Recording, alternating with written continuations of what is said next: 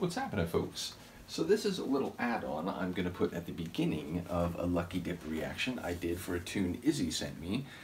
And indeed, he sent me a track which is from a soundtrack from a film, or to a film, and I didn't realize because the way the artist was listed was Cast of Fame, parentheses, movie soundtrack.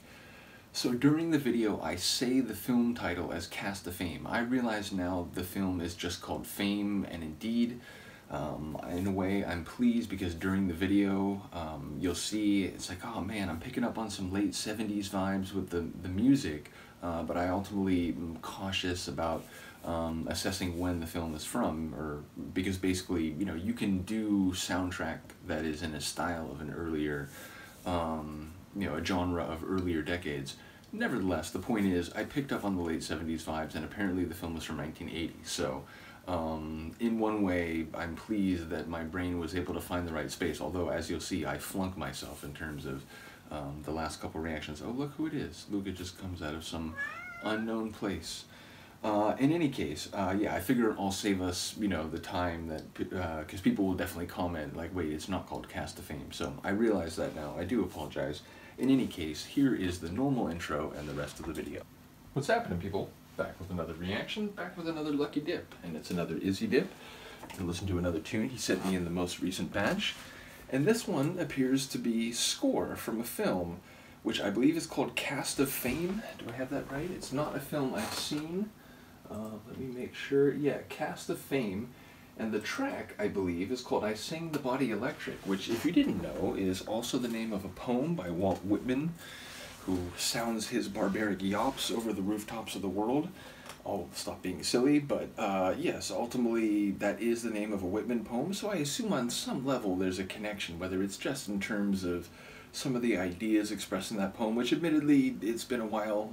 I haven't read it. I've not read it in a while, but it is a line that I've seen adapted in many different ways, like you know, I sing the synthesizer electric. Like, I've seen people take it and modify it, adapt it to a number of different pop culture concepts or phenomena. So ultimately, I'm not quite sure, you know, if there is a connection, if I'll even actually be able to catch it, because it's been a while since I read the poem. But yeah, not knowing the movie and not having read the poem in a while, I'm not sure what to expect in terms of any lyrics. Fair to say, you know, it could be like proper score, but even then, you know, scores, especially in films in the last couple of decades, I would say, they incorporate all different kinds of music. It's not just like orchestra score. So yeah, I'm not quite sure what to expect sonically or thematically, but I guess that's the point of a Lucky Dip. So let's listen. This is, I believe, from the film Cast of Fame, and it's a track called I Sing the Body Electric. Like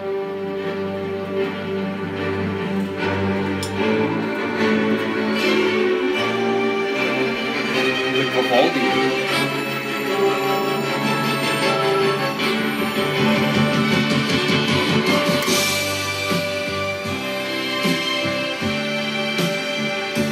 I would believe this is the beginning of an ABBA song. I sing the body electric. I celebrate the me yet to come. I toast to my own reunion when I become one with the sun. Icarus is like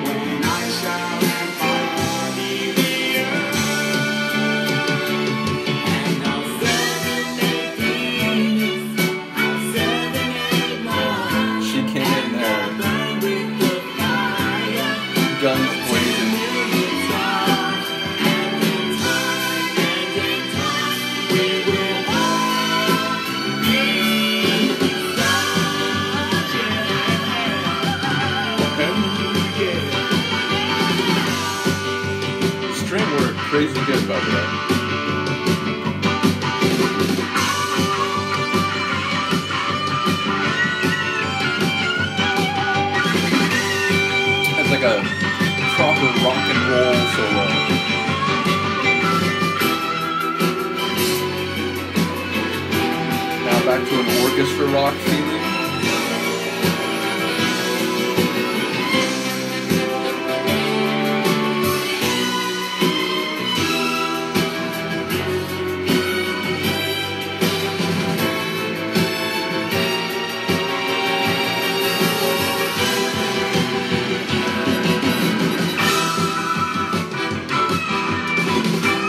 Amazing. Like, it's like a 3-course meal as a tune.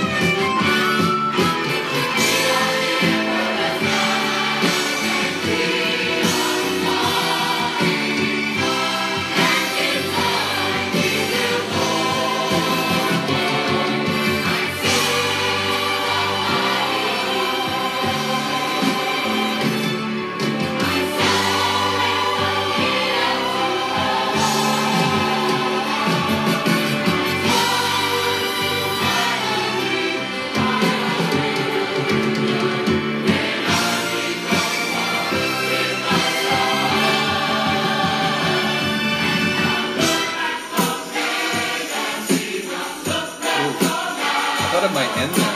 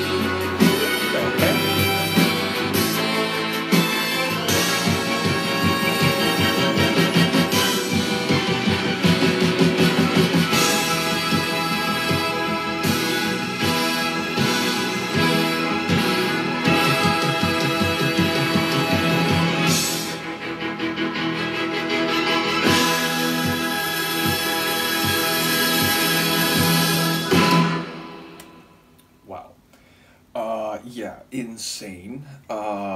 Multi-section to say the least, and yet at the same time it was sort of jumping back and forth between the different percussion and rhythm schemes.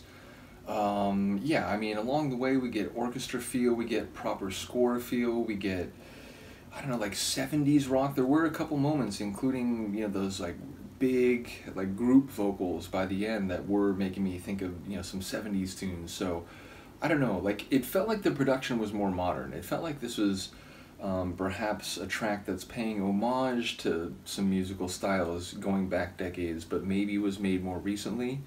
Again, not knowing the movie, yeah, I don't know, like, I have no context for when this might take place. And again, like, score, I think, is even harder to pin down than if, you know, you're listening to, like, say, punk rock or something, where it's like, okay, you know, I can tell this is 80s punk versus, like, 90s or even post-2000, but, yeah, I don't know. Like I said, it felt like there was some 70s vibes, but that the production may have been more modern, and that was just kind of a throwback. So basically, I have no idea, so I'm failing out of class the last couple Lucky Dip reactions.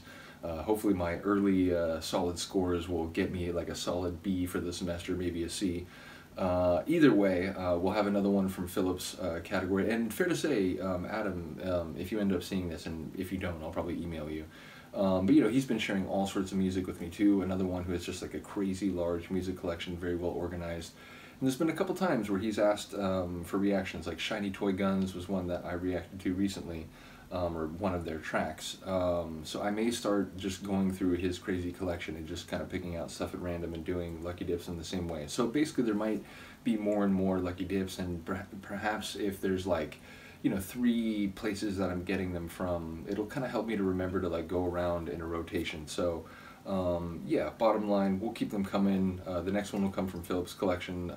And yeah, let me know what you think of this. I really enjoyed it. Like, as it went along, it became more and more energetic.